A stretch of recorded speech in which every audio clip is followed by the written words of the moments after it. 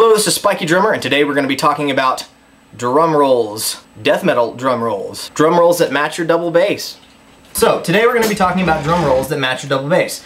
As easy as it may sound, it's not. When you sit down on your drum set and you're trying to match your hands with your feet, especially in a drum roll, it's really odd. It feels really strange. Even though your hands and feet are doing the exact same thing, that's the tough part, is keeping it clean. And there's nothing like a terrible 16th note double bass slash drum roll pattern. It just doesn't work if it's sloppy. So anyways, when it's really clean, it sounds pretty cool. It has some extra punch to it. So I'm going to show you what that sounds like. Hey everybody, this is my grandma. Hi everybody on YouTube. Okay, so remember when you're practicing this that your double bass needs to match your toms. So all we're going to be doing is a tom roll like this, 16th notes. But you have to have your double bass match these toms.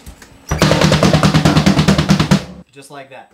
So, when you're playing your double bass beat pattern or whatever, and you're going through this roll, remember to keep it clean. I'm going to show you how to practice for this. It's just very easy. You're just playing a right, left pattern on both your hands and your feet, matching together, just like this. Very simple to practice. It's very hard to get clean, though. So, anyways, here we go.